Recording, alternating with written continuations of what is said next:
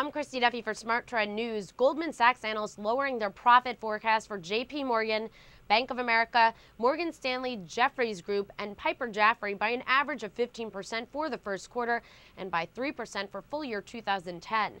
The bank said that capital markets have gotten off to a, quote, choppy start, but that the overall outlook remains upbeat. Analysts wrote, quote, "We continue to have a positive outlook on the outlook for capital markets activity despite a weak February."